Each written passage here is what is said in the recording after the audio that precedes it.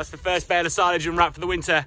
That only means one thing, doesn't it? Hello everybody and welcome back to another video. Now we've got a very busy day tomorrow. We are going over to Thornton to wean some of the young stock from over there because we've been struggling for grass on that ground. It's a little bit sort of lighter. It doesn't grow grass like it does at home. We've got no end of grass here. Over there, we've been supplementary feeding those guys with some straw for about a month now. So we thought we'd take a few miles away, bring them home, put them in the shed. But first, I've got to get all bedded up and ready for them to get here.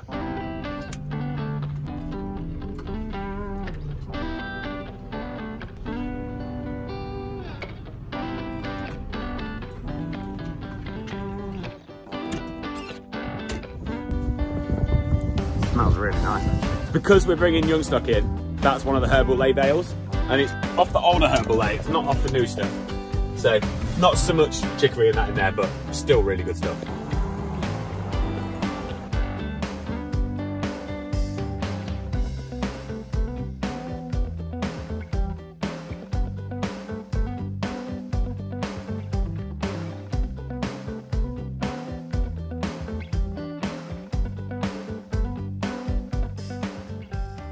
Right, now that's done, clean up the mess and bed the yard. It does feel proper wintry having to do this. I think we can officially say that it's autumn. Perhaps not winter because the cows aren't coming in, but definitely autumn now. Oh, if you haven't seen these, I love these things. We've got these everywhere, we have them for all sorts. That one's for net wrap, that one's for silage wrap. Keeps the yard dead tidy. Just super handy. We've got one for chemical cans, we've got one for fertilizer bags. They're brilliant. Now we don't normally put young stock in these sheds. These sheds are really the ones that we use for cows because we carve in here. However, you all know my story about TB. I go on all the time, although I have some incredible news on the TB front. A little bit more about that in a bit. The shed we normally put them in is that round top barn there in the background. However, that's got cows in it at the minute. They're going pretty sharpish. So we're going to stick them in here for the time being. Because we're not bringing cows in, it's not going to be such a big issue. The only trouble I've got is bedding this is going to be more effort than normal because I normally would bed everything with the McHale. However, I think I'm going to have to roll these ones out this year. Reason for that is because we've stacked this shed full of straw and now we've left this passageway here because we couldn't get an extra straw bale in, and we thought, oh well, I can back down there and blow it in as I normally do because that's what I would generally do. There's normally a feed passage down here. But the only problem with that is the exhaust is going to be facing those bales, and I'm a little bit worried, and so is Dad, that a spark might come out the exhaust and we'll have a very big bonfire. Now, Dad did mention I could draw down and back out, but I could end up getting a bit stuck down there because it's not very wide, you can probably tell. So I just think they're only young stock, probably should just roll the bales out. The last thing we want this year is that shed going up in flames.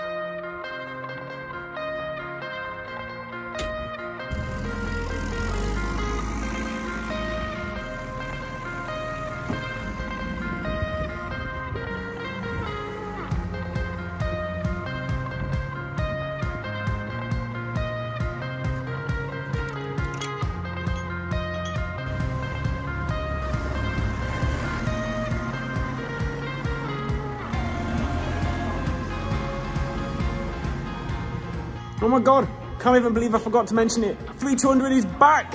Oh, how I've missed it. Don't ever leave me again. Honestly, it was like Christmas getting that thing back. They'll spread that out nicely when they get in here. Right, I'll go and do a few more jobs. And when Dad's done pre-emergent spraying, we'll get the big cattle trailer on.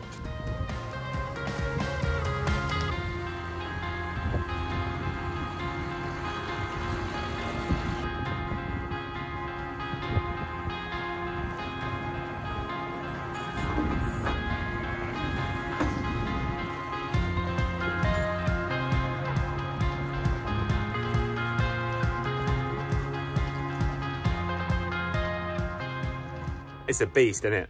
Really, really lucky to have that thing. Dad bought that when I was in primary school. 2002, I've just looked on the plate. I think I was last year at primary school. For those of you who are trying to work out how old I am. It has got a few bits and pieces that need touching up on it. It started to rust in a couple of places I need to plate up. We have done the doors up and stuff inside, but it's just an absolute weapon. We are super lucky to have that. With a cracking buy by Dad back in the day. She's all hooked up now, ready for tomorrow. Sleep well, girl. See you in the morning. So we're at Thornton and the view is fantastic. The weather It's pretty miserable. What we've done is we've created a pen there with the hurdles just to make this pen a little bit bigger because there's quite a lot of animals to get in here, about 114 I think there is altogether. We've put some hurdles on that end there to sort of make a bit of an alleyway. There is then an electric fence. We're hoping to bring the cows from the other side up through this electric fence into this pen, get them in here, then we'll draft off the cows, leave the calves in here, and I'll drive all the way around. The big cattle trailer is behind that hedge, and we should be able to get them in. I think we're gonna have to do 2 trips with the big cattle trailer. Dad's here with his Polaris, and then on the second trip, he'll bring the little cattle trailer behind the Land Rover, and hopefully we should get them all on. But they are pretty big, although they're not as big as the ones at home, because like I say, these ones have suffered a little bit more with the drought. Well, I've found the cows, and you can just see Dad appearing in the mist as well.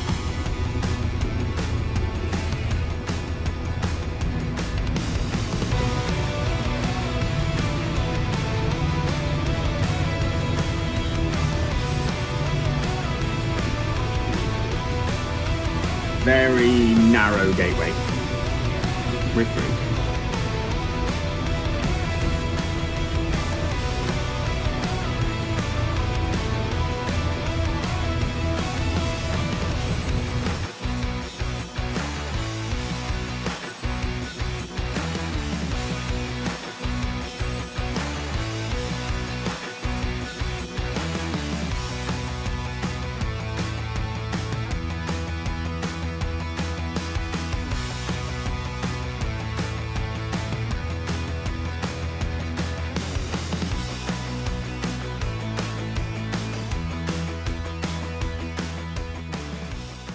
Well, that was a very wet experience, absolutely chucking it down. We're just heading the long way round now to get back to the trailer because I don't want to risk going through the calves, just in case they beat us at a gate. To be honest, we could soon lose them and we'd have to start all over again, so we don't want to do that. So I'm just going to head round now, get hooked up, and then we can start and load up the first load. I mentioned earlier about how much I love this trailer. Do you know what my favourite thing about it is? That stick there. Hydraulic backboard. Look at that! 20 years old and he's got a hydraulic backboard. Some bus. I think we're gonna have to get an extra hurdle for that end there, bring it from the other end of the pen. I'll just open up now, ready for loading up. We've got 3 pens on here, so I think we'll have about 8 in a pen, something like that, hopefully. The back pen's a bit bigger. You can normally get to 1 or 2 on there because that's an extra 2 foot longer, but you don't want to pack them in too tight. Dad's just been getting the electric fences all wrapped up that we use to guide them into the pen. He's just turned up now. They look pretty decent, not too bad. Still chucking it down though, absolutely soaking. Right, let's get on.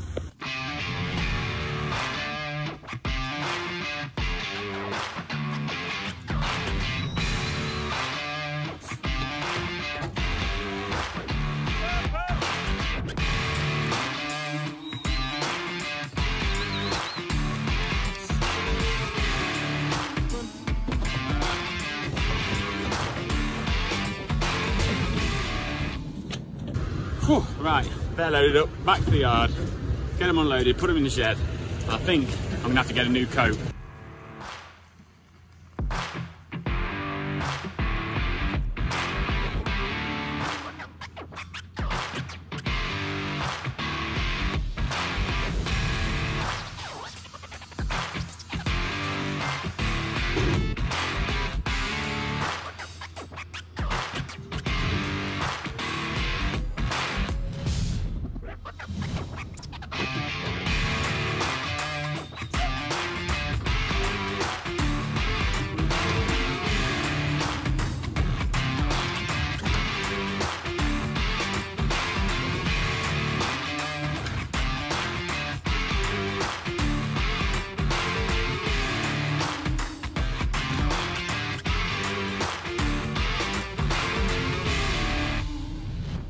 I don't think they look too bad now they're in. Really noisy though. They've stopped now, I've started talking. We will worm and fluke these as well. Once they've settled down, we'll get them across the weigher as well and see what their weaning weights are and all that kind of stuff. But we'll just let them settle in for the weekend. Give them some good grub. I'm sure they'll be all right. Oh, And those of you who've waited patiently for the amazing TB news, well, long story short, when we went to book our next test, which would be the beginning of December, the vet said that if you fill in this paperwork and send it off, because our last test, there was an inconclusive reactor back in July. When they slaughtered it, they didn't find any TB, no lesions, no nothing. If we fill in this paperwork, they'll let us off and we can be TB free because we've done essentially 3 clear tests, which is incredible news. So we filled it in, sent it off, and within a couple of hours, they were back on the blower, said, you're free of TB, they've sent us all the paperwork, and we're now TB free again, which is amazing. It's such an incredible weight off our shoulders. Both Dad and I said we just feel so much better, even though we didn't think it was getting to us, obviously was. Now, TB is obviously a massive bummer, and if you want to see how it affected us when we got TB, when we actually went down with it the first time, click on the video on the screen for you right now. If you've enjoyed the video, please give me a like and a subscribe. You can subscribe by clicking on my face, and whatever you get up to this weekend, have a great one. And I'm going to see you all soon. Bye.